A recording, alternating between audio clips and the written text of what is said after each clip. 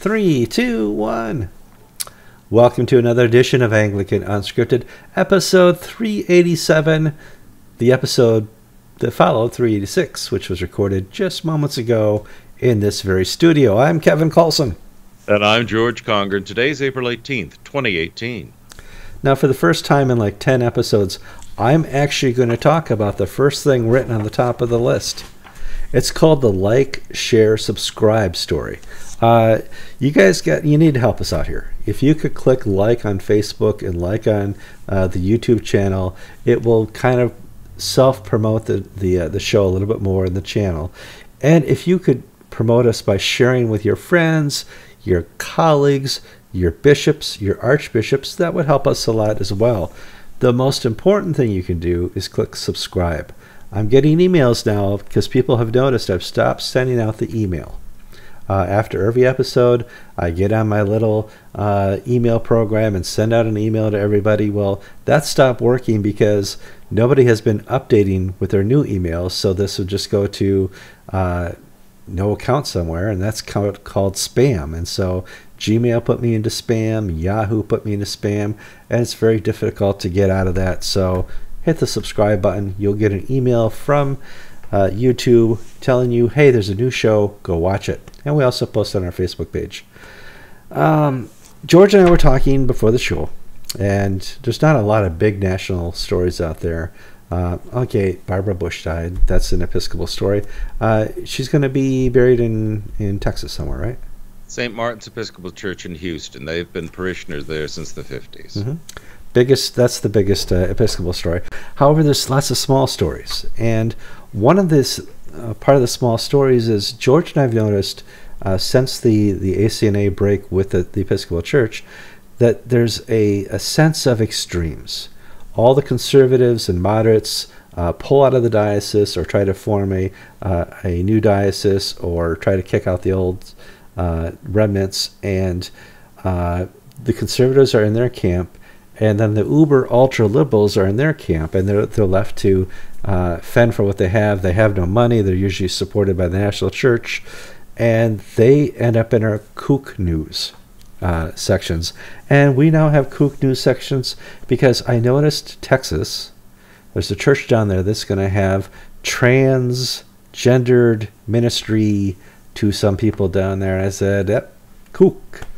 George, tell me a little about this story. Diocese of Fort Worth, the Episcopal group, put out a press release saying that St. Stephen's Episcopal Church in Hurst, Texas, was beginning a transgendered counseling and ministry. If you had a teenager who wanted to become a girl and they were a boy, they could offer pastoral resources to help them make that transition. Now, Kevin, your point, I think, is well taken. The Diocese of Fort Worth and the Diocese of San Joaquin and the Episcopal Church in South Carolina essentially are kook central right now. That basically, they're so small. Well, Fort Worth is so small, and the only people left after the split were those who were almost half dead and they didn't know what happened, or the nut jobs. And now the nut jobs are able to run the show. And what was the phrase? The lunatics are running the asylum? Yep. That's what's happening in Fort Worth. Well, it's not just the lunatics. It's the lunatic fringe, the really left Ubers that are left in charge. And we've seen this. It's getting worse and worse.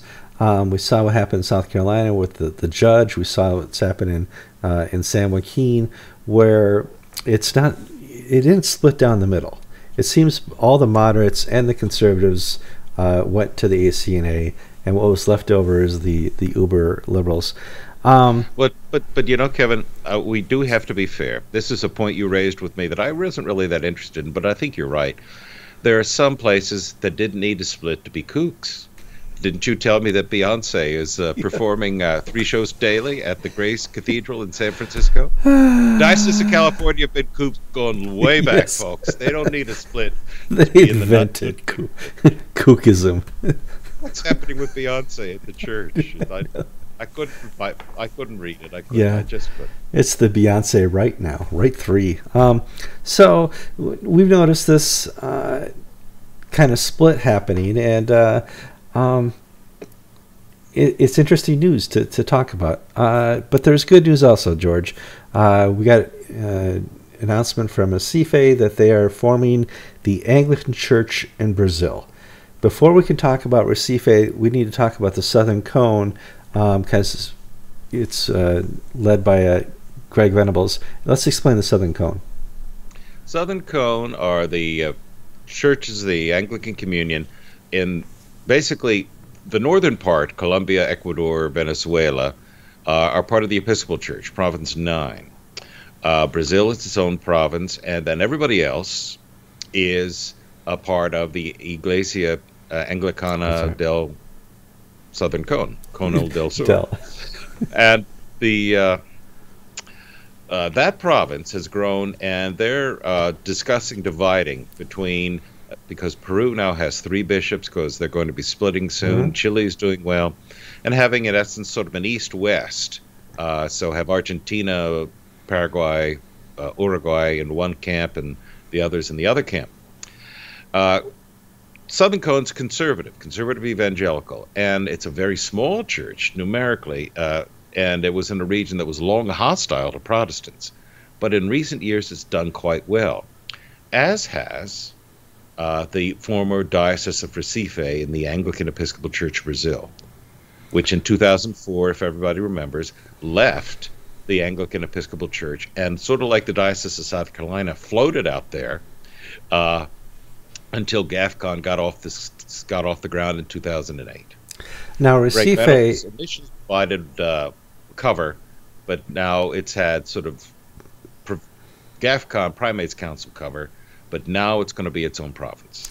Recife also sued for their properties and lost.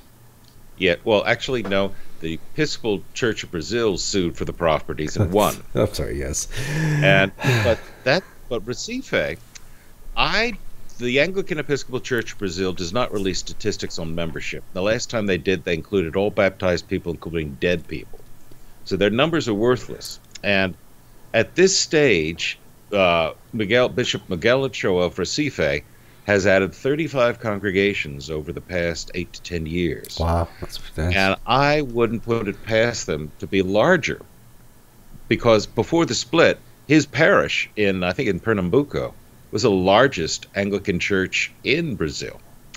So we're going to have sort of an ACNA TEC situation in Brazil for the Archbishops of Canterbury, but in this case, where TEC is bigger but declining and ACNA is smaller but growing, I think this is a harder call for no, it's not a hard call at all. We know exactly what Welby's going to do. Yes. But if he were a what are you just talking about hard call? We know exactly what Welby's going to do. But Recife is doing just great. Now, in the pre-show, you told me there's there's a YouTube channel with these that involves the church down there. We are not the largest Anglican YouTube channel. I hate to tell you that, Kevin. I'm sorry. We're the largest news. Yeah, news. But the largest daily YouTube is a ministry run out of Recife, 10,000 viewers a day. Oh my gosh. For worship. It's in Portuguese, so they're not really competition for us. No. But this new Recife province is younger. Mm-hmm. It's less white than the Anglican Episcopal Church of Brazil. It's more dynamic. And it's also beginning to assume oversight of churches in the Episcopal Diocese of Colombia and in Central America. And it's done it without any money pumped into it from outside. Anglican Episcopal Church of Brazil receives cash from 815. That's how they funded their lawsuits. Miguel Ochoa didn't get any money that I'm aware of from ACNA. And I contacted Peter Jensen, the chairman of GAFCON, and said, okay, are you going to invite Miguel Ochoa to the Primates Council? What is its exact relationship? And he said, we're meeting right now in Uganda, so I can't answer any of your questions. Well, that makes sense. I mean, first of all, they're all traveling to the middle of nowhere in the Uganda, and I've not seen any reports out of this Primates meeting. Archbishop Greg Venables posted a picture. So I'm interested to see what they say, and would certainly like to welcome a new province to the team. One more thing. This is our second recording. I don't remember if in this recording we talked about donations yet for... No, we Okay, well, in this recording, we need to talk about donations for General Convention. We used to all go. I remember I went to the 2006 one and the one after that in California. It's a lot of fun to go to General Convention, except that's where all the kooks go. So I no longer go. We now just send George, who has an affinity and a love for kooks. You've gone to how many conventions now? 7 or 8, I can't remember. I know. So we're going to send you to Austin in July. July. And friends, I need to buy a copy of the DSM-4, the psychiatric manual, because it'd help me sort of diagnose some of the people I'm going to meet there. Yes. So, it is a remarkably unpleasant place. Yeah. Because you see sort of the aggressive side of the liberal movement. That, it's just remarkable how unpleasant and unkind and unchristian some of these people can be in their behavior. But it's also a wonderful news opportunity. You remember I think it was the one where Catherine Jefferts Schori said that, we're not saved individually.